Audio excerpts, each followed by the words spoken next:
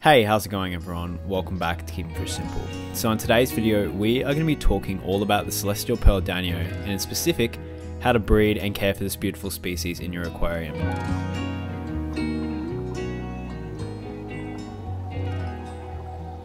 Sit back, relax, enjoy the video. I'm going to be playing a bunch of B-roll of this beautiful fish and talking about everything that I know with my experience in keeping these fish.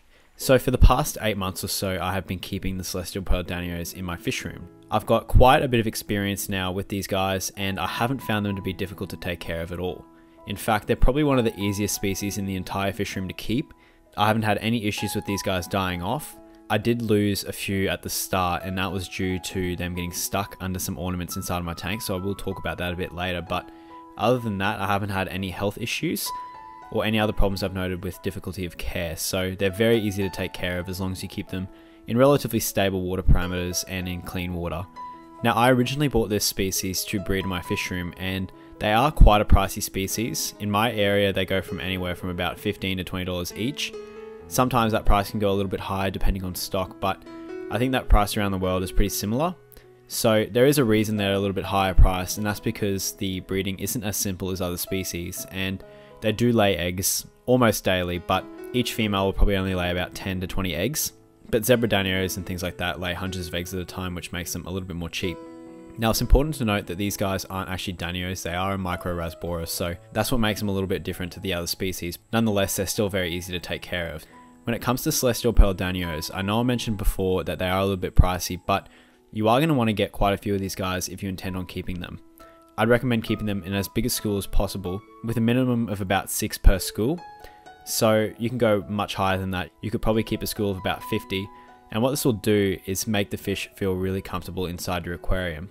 When the fish is in lower numbers, so you have like a school of 3 or 4, they're going to feel like they're constantly being predated on, and it's going to make it very difficult for you to see your fish, and also can just stress the fish out and possibly cause death. So I recommend keeping them in bigger schools of about 6 plus. As far as temperature, these guys do like it a little bit cooler. They can go quite hot, about 28 degrees Celsius, but I don't recommend that. I found mine do best in a temperature of about 22 to 24 degrees Celsius or 72 to 76 degrees Fahrenheit. That seems to work really well. They do like that colder water, and if you're intending on breeding them, you're going to need that cooler water. And as far as pH goes, these guys are not fussy at all. I found them to do best in a pH of about 6.6 to 7.6. I keep mine at about 7.2, and they do absolutely fantastic in that. They're not too fussy on this, so just keep them in a relatively neutral pH. Now, as far as foods go, this is where I think a lot of people might have trouble with caring for this species.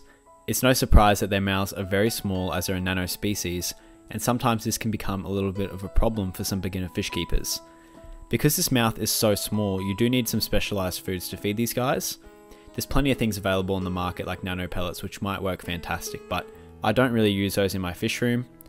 I think you definitely could get away with using nano pellets and crushed up flakes, and they would do okay. If you're intending on breeding them, you're going to need a little bit more nutrients in your tank.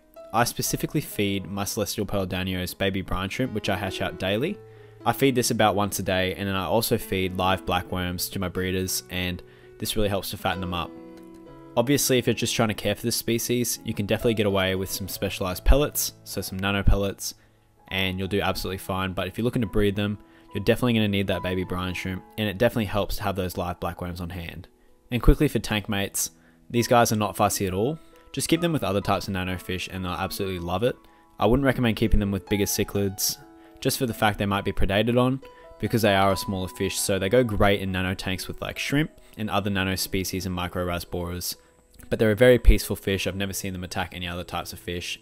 They could possibly be a very good beginner fish for someone who just wants to take care of them. That's basically the care of these guys. Let's dive into the breeding of them. Now, the way this fish breeds is a male will court a female over some kind of moss or some plant matter where they're going to scatter their eggs. So he'll court a female over, and the pair will kind of spar together, and then they'll end up coming up next to each other and releasing a bunch of eggs and a bunch of milt. Now, these eggs will just fall through, they're non-adhesive, and they'll go to the bottom of the substrate. And what will normally happen in the wild is the current will just take these eggs downstream and they'll be done with them. Now, in the aquarium, this doesn't really happen because there's not any flow or anywhere for those eggs to go. So what we'll normally see happen is, if nothing's really done, we'll see a lot of spawn robbing.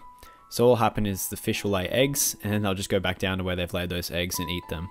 It's counterintuitive, I know, but the fish aren't used to being in this environment, and that's why I think they do this. But that's how the fish breeds. So what we're gonna have to do to breed this fish successfully is manipulate this. So they'll go through that breeding routine every morning, about 1 to 2 hours after the lights turn on. Each female will lay anywhere from about 5 to 20 eggs at a time. I've sometimes seen them lay more, but for the most part, that's normally the average. The way you tell a male and a female apart is a male is gonna have a lot more color than a female and be a lot more slender, and a female is gonna be a lot more fat and won't really have the same amount of color as a male. It's quite obvious when you see the two together, but when they're skinny in a shop, it can be a little bit hard to sex them, but this is the way you sex them. They are pretty different, and they're easier to sex than some other species in this hobby. When picking out a group, I'd highly recommend grabbing about 2 males and 8 females. I personally keep 2 males and 6 to 8 females in any of my breeding tanks, and this is because we want a really large amount of females over males. What'll happen is if you keep too many females in a tank, like 15 females and 4 males, you're just going to have a ton of spawn robbing. I found about 8 to 10 fish in a tank is really ideal, because what's going to happen is if you have too many fish in a tank, they're just going to keep eating the eggs. So 1 to 2 males and 6 to 8 females. Now the way I set up my spawning tanks is very simple. I use a 20-gallon aquarium. I don't add anything special to that aquarium except for a sponge filter. I keep the aquarium at about 22 to 24 degrees Celsius and the pH at that neutral 7.2. The only thing I add to the aquarium is a container with a rock and a spawning medium. Normally what I like to use for the spawning medium is a large clump of Java moss, and I try and add as much Java moss to this container as possible. For this container, you're going to want something that's kind of wide. You don't really want stuff that's tall because the fish are going to get confused and have trouble breeding, but a nice big wide container works fantastic, and it doesn't really need to be too big. What I like to do is add that spawning medium, so that Java moss, into that container. I add a rock on top of the Java moss, and I kind of like pry it up to make it look really tempting for them. And I just sink that container down to the bottom of the aquarium and keep it in a corner. This is basically all you need to do for this aquarium. I find the sponge filter creates just enough flow for these guys to enjoy it. They don't need high flow. This is all you'll need in your breeding tank. I then feed them up on baby brine shrimp and blackworms until the females are ripe, and then what you'll start to notice happening is in the mornings when you turn your lights on, you'll see the males go over to that clump of moss, attract females over and spawn in it. So every day I go through these containers. I actually have 3 tanks at the moment set up. Every morning I go through these containers about 2.5 hours after the lights have come on, and I go through and I pick out eggs. Now this is where a lot of people have trouble with breeding these guys. Raising the fry can be quite difficult because they are quite small, and the way everyone's going to do this is going to be a little bit more different. The way I like to hatch and raise my fry is by using these containers that you can pick up from Kmart here in Australia. I'm sure you could use any other container, but these are about 4 litres. All I do to these containers is add an air stone and some aged tank water with a drop of methylene blue in it. Every morning I take the eggs and I add them to one of these containers. You can see all of my containers set up on this rack. The reason I have 3 of them is because every 3 days I start adding the eggs to a new container. So the way that works is from days 1 to 3 I'll add the eggs from all of those spawns into the first container, and then days 4 to 6 I'll add the eggs to this next batch, and so on and so forth. So each batch of eggs contains about 3 days worth of spawning. So the fish are all going to be at different stages of development, but I haven't found this to be a problem. What I do is I just watch these containers carefully and wait till I start seeing some free swimming fry.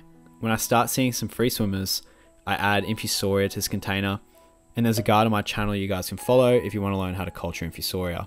I'll start adding Infusoria to all these containers, and as I notice the fish start to get a little bit bigger and there's more hatchlings in the container, I'll also start to go through and add some vinegar eels and some microworms in appropriate amounts to help feed these fish.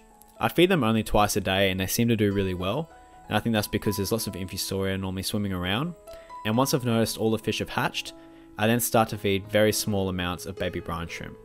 Once these guys are all on baby brine shrimp, I then like to add them to an aquarium. I'll go to another 2-foot aquarium and I'll just simply add all the fish to that 2-foot aquarium, and then twice a day I feed quite a large amount of baby brine shrimp into that aquarium, and that's how I go about raising these guys up.